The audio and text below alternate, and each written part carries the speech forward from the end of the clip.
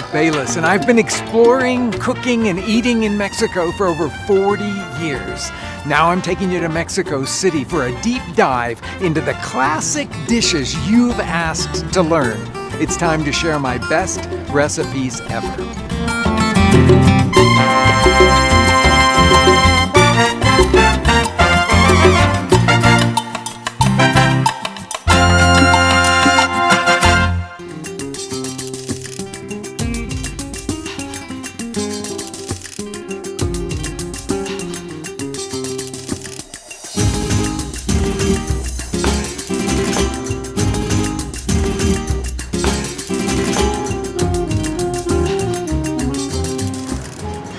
Chicken soup, no matter where you are in the world, just sets everything right. And in every Mexican kitchen, you'll find chicken broth and maybe some leftover tortillas that you could slice and fry up to a nice crunchiness, and you're halfway to sopa de tortilla, to tortilla soup. All you need to do is add those specific ingredients that really make it Mexican, especially chile. Now I've brought you to this place. It's called La Corte, a kind of diner behind the National Palace in the oldest part of Mexico City, because I love what they do with tortilla soup. They weave in the classic flavors of roasted tomato and epazote, and they put pasilla chile, a kind of biting chili in there. Top it all off with a spoonful of crema, a little fresh cheese, some slices of avocado, and this turns chicken soup into a celebration.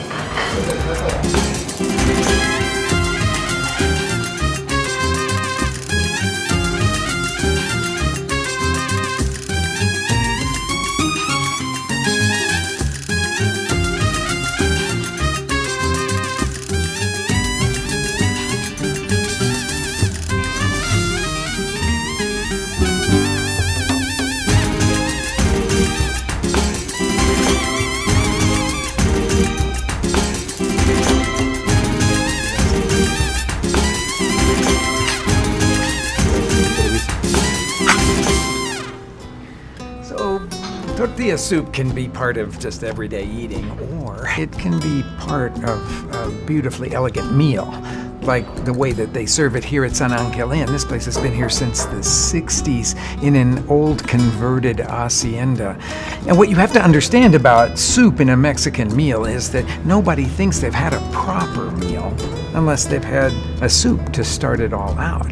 And what they do here is to take that sort of ordinary tortilla soup and make it into a complete show. They have all of the garnishes setting out so that you can put as much or as little of each one of them on your soup as possible. Of course, it starts with the tomatoey broth over the crisp fried tortillas, and then onto that went the avocado and then the chicharrón, that crispy pork skin that's going to soften in the broth a little bit, the cream, the cheese, the chili, all of that making this into what I think is quite a show.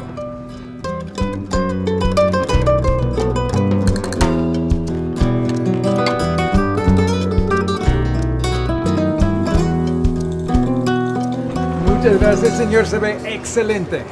Gracias. Okay, so I've brought you to my favorite Mexican cheese stall in the San Juan Market in downtown Mexico City to do a little show and tell on cream and cheese for tortilla soup. So let's start with the cream here. And this is the absolute best choice. This is crema de rancho from right outside of Mexico City. And when you look at it, it's got this smooth, beautiful texture to it and this incredible sheen. And then you eat it. Wow. It's so complex. Now, you would think sour cream when you see something like this in the United States, but this is not sour cream. Richer in texture, nuttier, not as sour. Oh man, it just adds so much complexity to a great tortilla soup. Now, cheese that is typically used for the sopa de tortilla would be a queso fresco, a fresh cheese. And I've got a small round of it here. Usually they are small rounds because it's a cottage production. It's made on a small ranch. And it's a very simple cheese.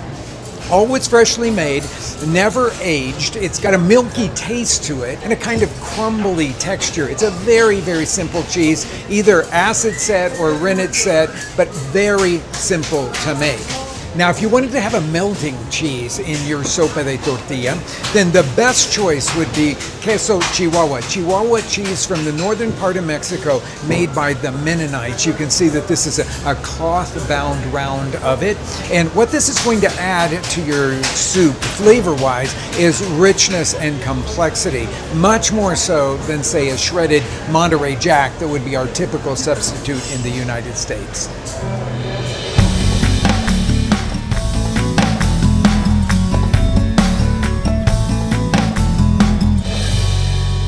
When a lot of people travel from the US to Mexico and they taste that beautiful crema that is spooned on all kinds of dishes, they immediately think sour cream. But Mexican crema is quite different than American sour cream. Well, for one thing, American sour cream is way tangier. It's way more acidic. Secondly, most American sour cream is way less rich, meaning that it's made with milk and some stabilizers. And when you add it to dishes, oftentimes, well, it can just curdle in those dishes. So if you want to make something that's much more like the Mexican crema, you need to start with heavy cream and then culture it yourself. If you use buttermilk for the culture, then you're going to get that deep, rich nuttiness to the cream that you've cultured. It's very, very easy to make. The first thing that you do is to put a pot over about a medium-low heat, and then you pour your cream into it. Warm that cream up to just about 100 degrees or so, basically a little warmer than body temperature. Then for every 2 cups of cream, add a half a cup of active culture buttermilk. Turn off the fire and pour it into a jar. I'm going to set the top on it, but I'm not going to screw the lid shut. I'm going to let this set for 12 hours at room temperature. This is sort of like making yogurt. And then I'll put it into the refrigerator, and it needs at least 4 hours in the refrigerator to firm up. I really think it's best if you let it sit overnight.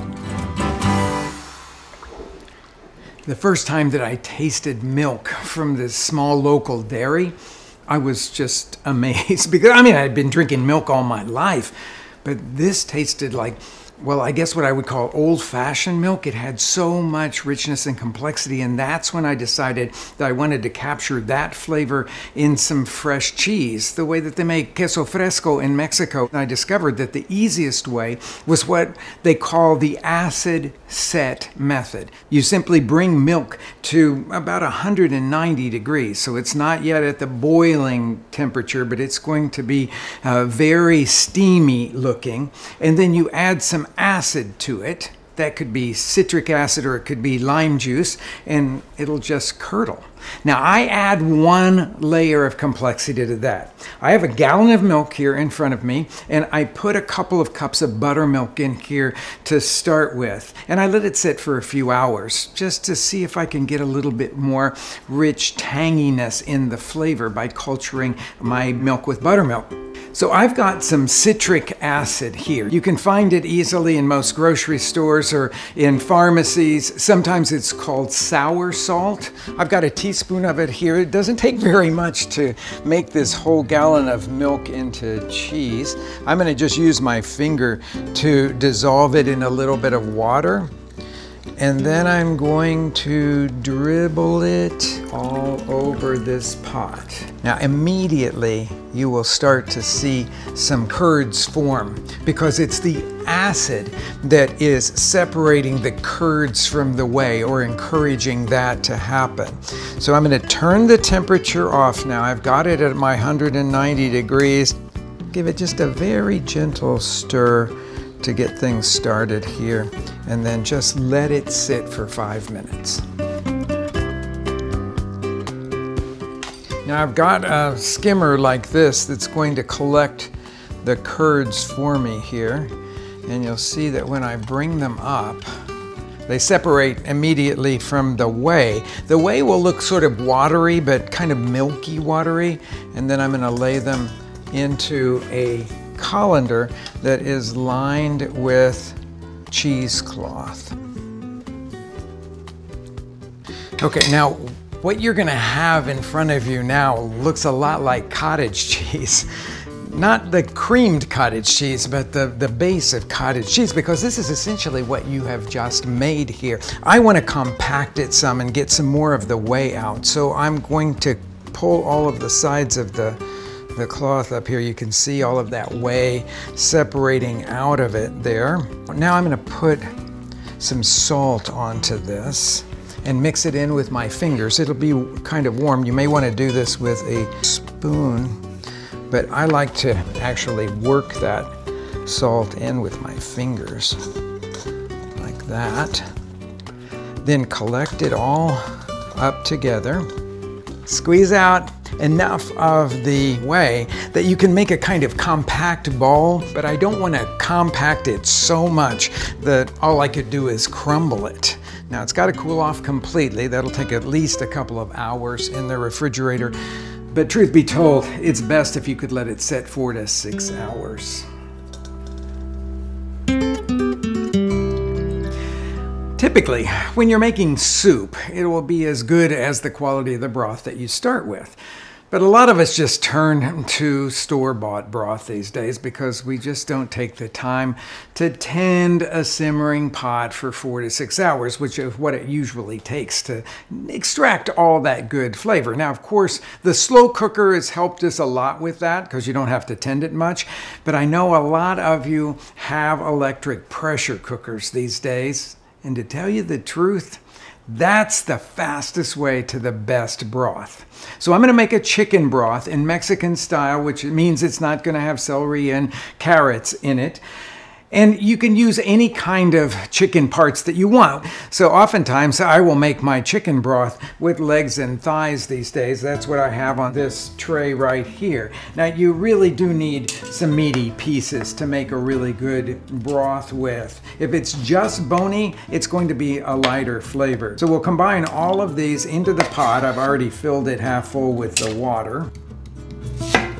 Roughly chop an onion and put that into the pot, along with some garlic cloves cut in half, some bay leaves and thyme, salt and vinegar.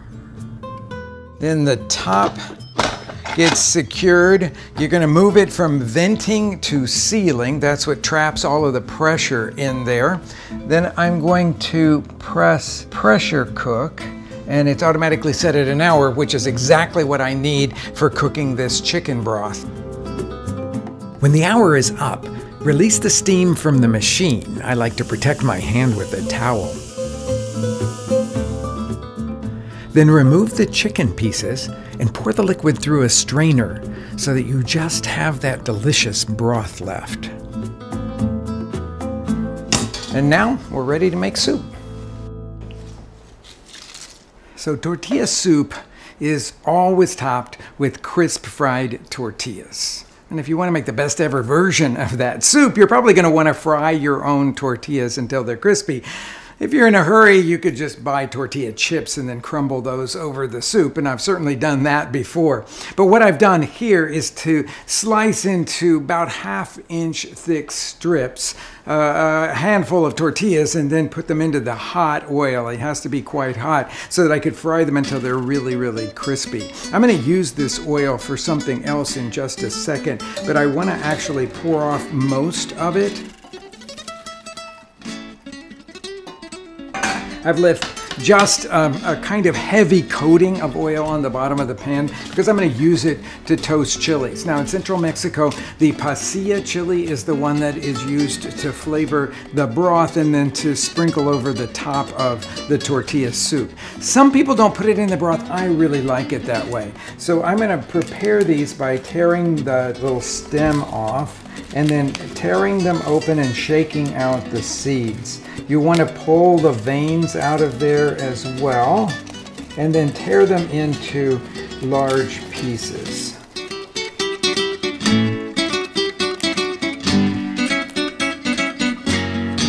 Toast the chili pieces in the hot oil. It'll only take about 35-45 seconds for them to lighten in color and fill the kitchen with that delicious aroma.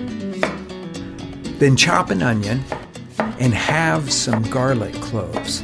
Saute all that in the same pan. Stir it around for 7 or 8 minutes until the onion starts to caramelize.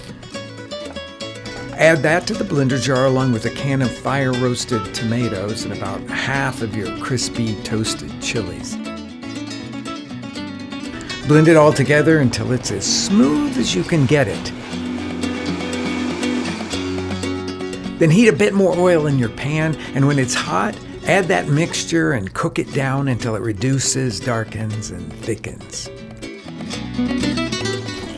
This looks perfect right now, so it's time to add the chicken broth to it.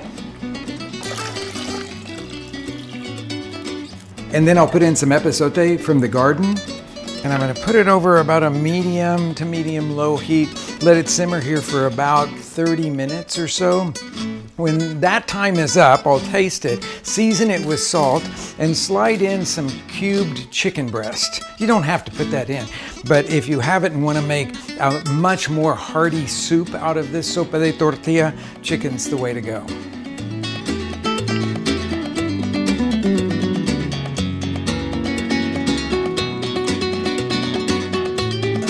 And then with this pot over a medium heat, a gentle simmer, in about 10 minutes, we'll be ready to serve.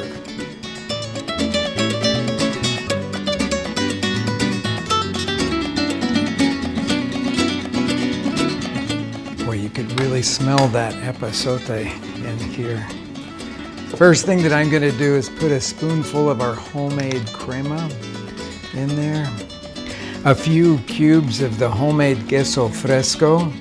The next thing that's going to go in is the crispy fried tortilla strips.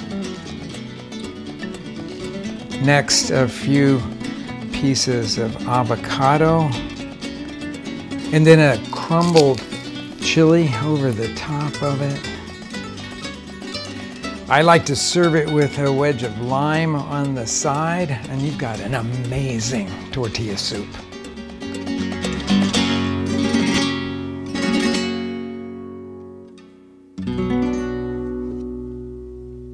You've heard me talk a lot about epazote, that kind of pungent herb that is used so extensively in central and southern Mexico. Without it, it's hard to get a traditional flavor in a lot of the Mexican dishes. Well, this is what it looks like when it's growing.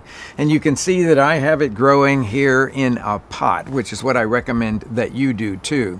Because in the fall, as you can see, it will start to go to seed. Seed pods are forming up and down the stalks here. And when those seed pods are mature, the wind will just blow them and, well, you'll find epazote sprouting up everywhere through your yard. But containing it in a pot like this, I can watch that maturity, and then I can just cut this all down before the seed pods start to fly.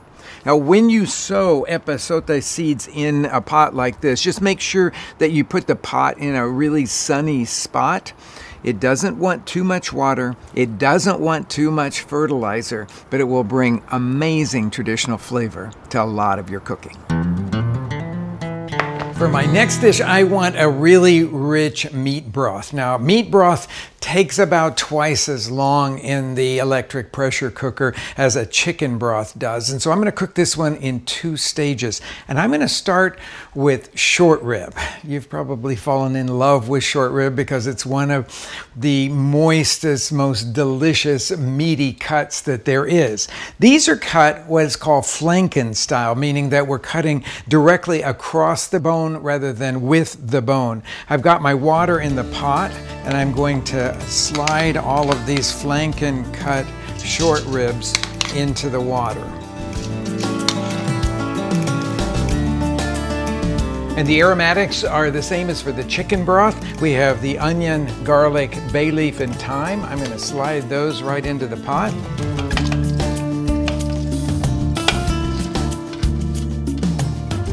We'll add the salt and the vinegar. Secure the lid, set for an hour. Just as with the chicken broth, when the hour is done, release the steam on the pressure cooker. Then remove the cooked meat and bones.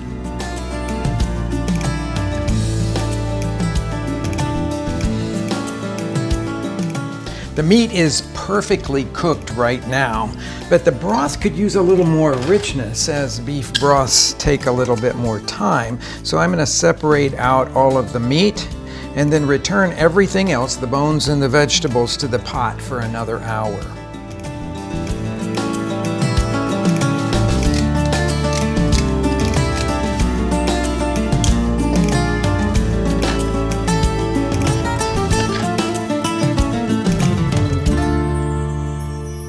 When the weather turns cool, I like to make a really hearty version of tortilla soup with short ribs.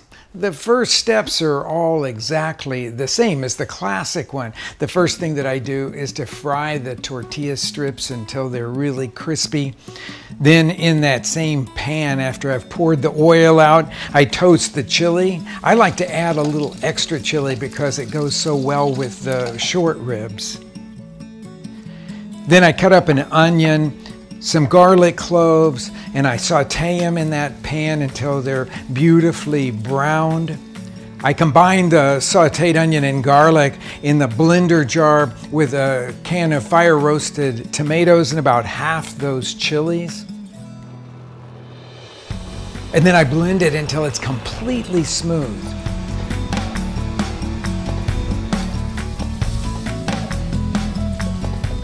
And then I cook that blended mixture down. That's all concentrated and cooked down now. To make this a little more distinctive in flavor and to match the richness of the short rib, I'm going to make a mixture here of cumin and black pepper and oregano. Yeah, that's about the right amount. And I'm going to crush them in this little molcajete, this little mortar.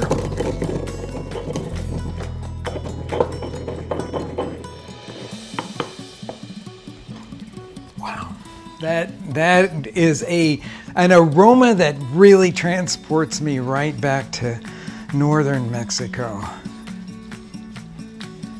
All right, stir all of that in. Then we have our short rib broth here, which I'm going to pour into the cooked down base.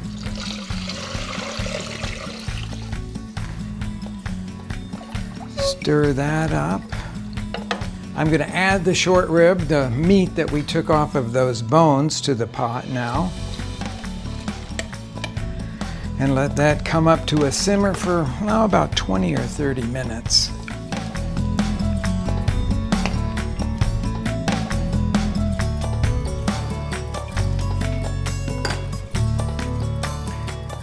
Instead of that homemade crema, I have a little thinned out Greek yogurt that I think is going to be dynamite with this. Instead of the homemade queso fresco, the fresh cheese, I've got a little bit of crumbled feta. You could use goat cheese here too if you would like.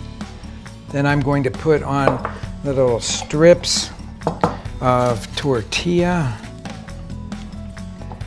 some avocado pieces. I think they add a beautiful creaminess to the broth. Crumble on a little bit of that toasted pasilla chili.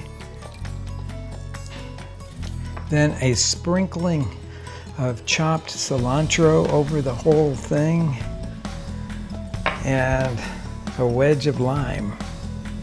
That's a hearty and delicious wintertime meal.